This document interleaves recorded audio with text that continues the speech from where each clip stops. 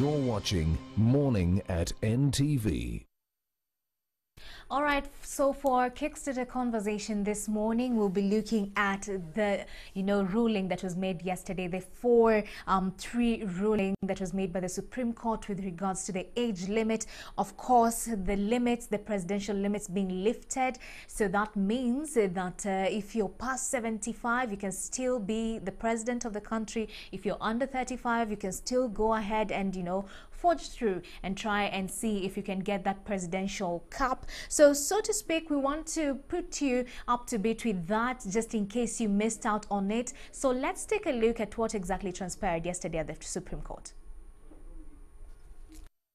President Yoweri Museveni is now eligible to contest in the 2021 general elections after the Supreme Court ruled that Ugandans above 75 years and those below 35 years can contest for the presidency.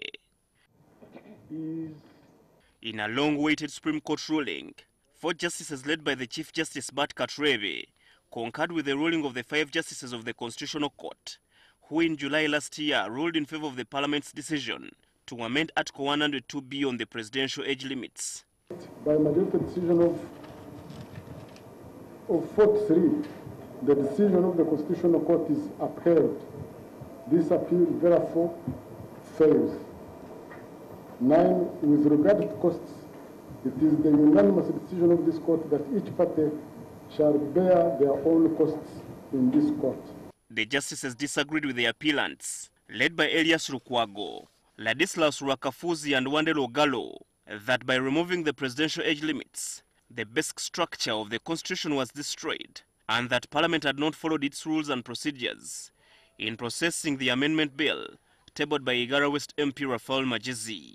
That sections 1, 3, 4, and 7 of the Constitution Amendment Number 1 Act of 2018 were passed in accordance with the Constitution of Uganda. I will dismiss the appeal, the consolidated appeal, and the parties shall bear their costs in this court. I would confirm the decision of the Constitutional Court. I agree that the appeal should fail and that each party should bear their own costs. I also agree that the preliminary objections do fail for reasons she has given. However, 3 justices, Lilian Tebate Mwaikirikuwinza, Eridad Mwangusha, and Paul Mugamba annulled the amendment on grounds that the majority justices of the Constitutional Court wrongly applied the doctrine of severancy in their judgments. The justices ruled that the Constitutional Court should have annulled the amendment of Article 102B, as it did with the restoration of the presidential term limits, the extension of term of office for members of Parliament and the President from 5 to 7 years, since all amendments were in Raphael Magezi's bill. As a consequence of a number of acts that infringed on the Constitution in the process of enactment of the Constitution, the act cannot be allowed to stand and is hereby annulled. The justices also concurred with the appellants that there were defaults in the certificate of compliance from the Speaker of Parliament to the President with a misrepresentation of the amended articles. This implied that the President did not assent to the exact bill passed by Parliament. That the enactment of the law is a process, and if any of the stages therein is flawed, that reshapes the entire process and reshapes the law that is enacted as a result of it. Despite all justices condemning the invasion of Parliament and torture of MPs by security forces, the 4 maintained that the acts of the security forces did not warrant the annulment of the amendments and advised the affected MPs to seek redress from the High Court. By not finding that the members of Parliament who were arrested and detained after their suspension were maltreated by security forces and their right to freedom from torture and human dignity violated. However, it is my finding that this in itself did not affect the passing of the Amendment Act. This Supreme Court ruling comes after both the NRM Central Executive Committee and Parliamentary Caucus endorsed Museveni as the party's sole candidate in the 2021 general elections. Habad Ziwa, NTV.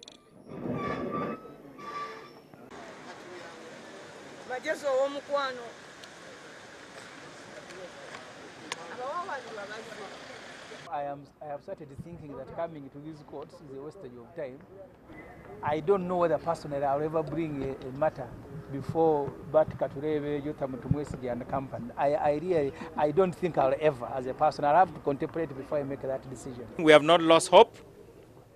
The final court is the court of the people. So from now on, it is people power. So it's a sad day, it's a sad moment, and it has, this decision has got serious implications on the political stability of this country. It has got serious implications on the political trajectory of this country, and as well, as well as rule of law and constitutionalism. So in this country, they have now confirmed, they have certified that there is no democracy. He chose this day to symbolically run that they are not different from Pontius Pilate, who convicted an innocent man, Jesus, and released Barnabas. Shame upon you. We are happy that even the court itself would confess that what was put across was the truth. But however, part of it was always taking the truth away from what court already has. So no one in Uganda, no court, no any structures of state, no any institutions of state, that is of Uganda, that can any longer hide in the trenches of ignorance about dictatorship that is being entrenched in Uganda. Both sides have something to learn. Members of parliament have now learned from this judgment that in everything they do in parliament, they must act with decorum, they must respect themselves, they must observe the rules and procedure of parliament. On our part as a government, we now have learned that sometimes we don't need to come out with full force to hide the situation.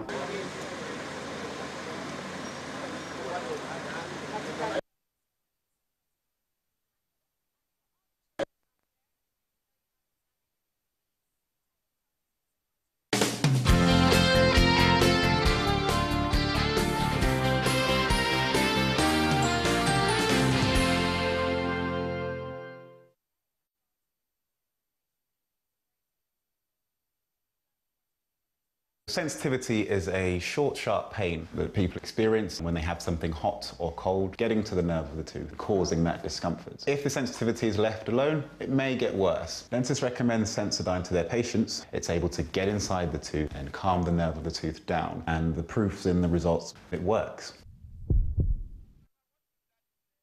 According to the Uganda National Bureau of Standards, UNBS, 54% of products on Uganda's markets are either fake or counterfeits, and lots of these, sadly, are locally made. Tens of thousands of brands have been impacted not only through theft or sales and the illusion of hard-fought reputations. Counterfeiting is right now becoming extremely rampant in Uganda, and that is gravely distorting the whole economic locus of the sports industry. Join us this Saturday night on 20th April at 10 p.m. discussing how to combat counterfeiting and protect the intellectual property of Uganda's sports industry and market.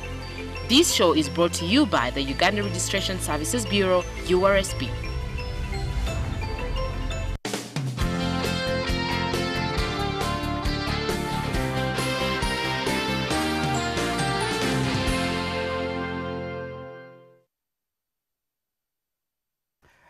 Good morning at NTV. My name is David Rukasi, and of course we're still having that discussion after the proceedings from yesterday's court judgment on the age limit, and we ask you to share your opinions about that decision that was made, or what that was concluded yesterday.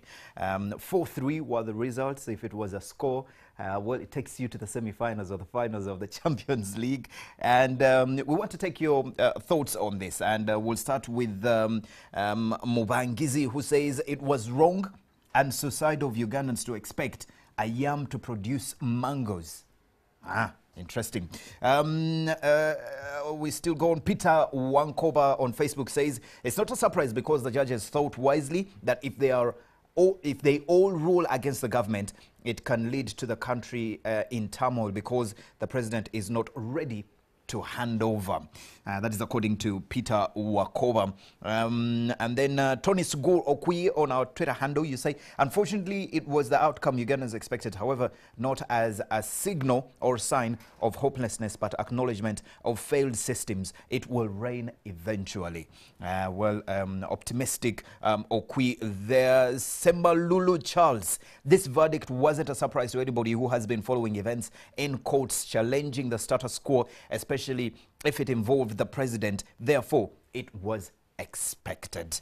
Thank you very much, Okwi. Semalulu Charles as well. That was Semalulu Charles's comment. Let's go to Kansime Grins, who says the judges who concurred with the Constitutional Court ruling demonstrated intrepidity and spirit of patriotism. They know where Ugandan has gone through and know who can take us to the promised land. I salute these judges as among heroes of our struggle. Bravo.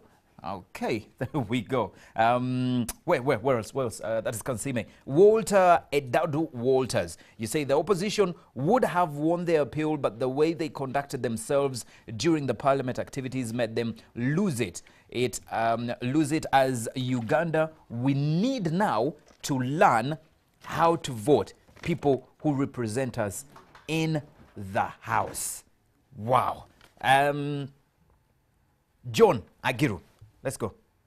This is your comment.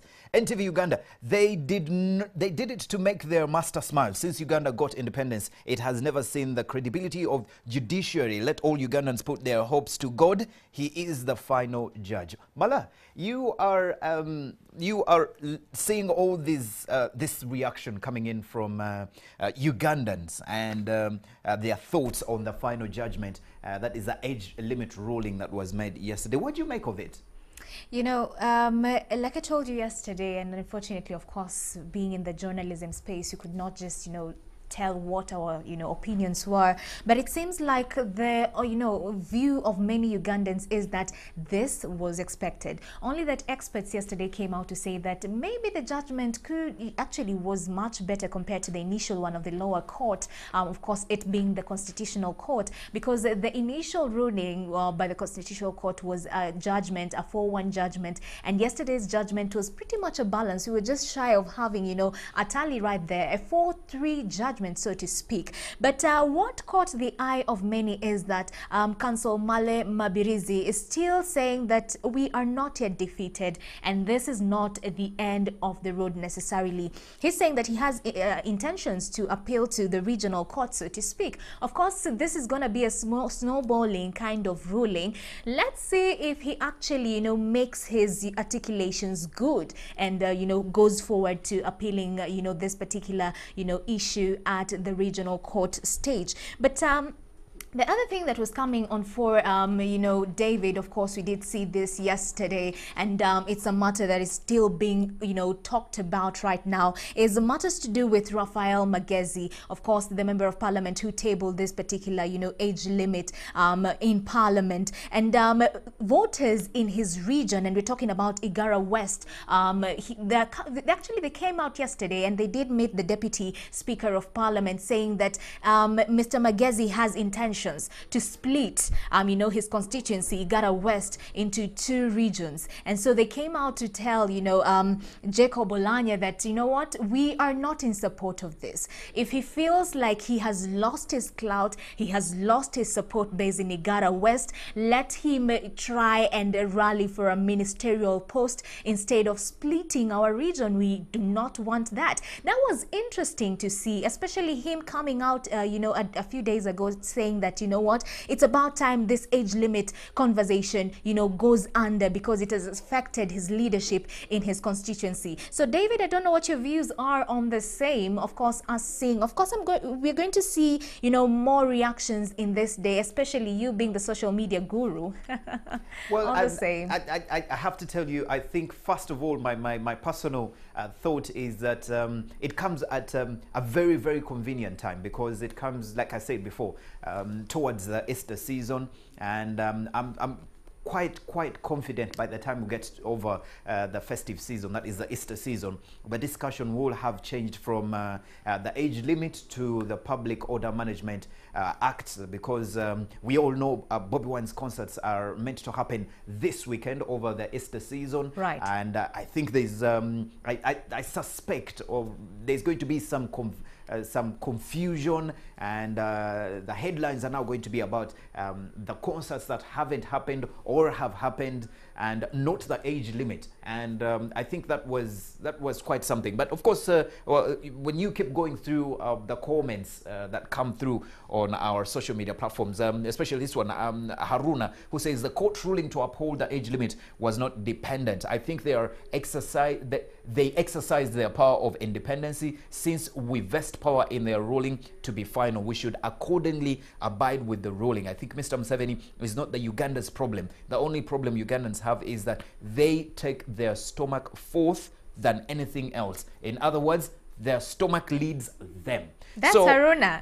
That's Haruna. So the opinions of Ugandans, their thoughts are quite interesting. Of course, like expected, they are divided. The ones that are in support of Mr. Museveni and the NRM will come up with, comments like that. And then those that are in opposition, we all know what we expect from them. They'll come up with comments that show that their dissatisfaction of the ruling. So it's a story that I think if it had happened probably, let's say, Tuesday next week, would have taken over the whole week. We would have seen processions, would have seen politicians come out to take advantage of this situation. But the fact that it has come out at a time when we're going into the festive season, I think it's the festive season is going to cloud it out. And by Tuesday, I predict we won't be talking about this. I would be even surprised if I see a headline tomorrow about the age limit.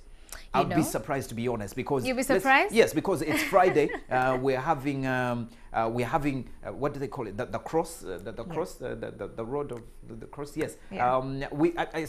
I expect to have another image, another headline tomorrow, because it's Good Friday. And then, of course, we get into Sunday, which is Easter Sunday. You don't expect anything age limit to take from center stage. And then we get into Monday, which is still Easter Monday. And then with all these days, I think we will have gotten tired and we will have moved on. Probably we will now be discussing Bobi Wine's failed or happened concerts. That is my prediction. Okay, David, time will tell. Of course, on Tuesday we'll be right here. And of course, we'll be monitoring what happens in the political wave, of course, during this Easter season. But to seek your views, what are your views? Keep them coming on this particular ruling. Do you think that this ruling was more of a political, kind of question, or a legal question? Was it a political question or a legal question? What are your views on the same? The hashtag is morning@NTV across all the social media platforms. At this point in time, we'd like to take a short breather. We'll be back with more about Good Friday and Easter eggs. Don't go too far.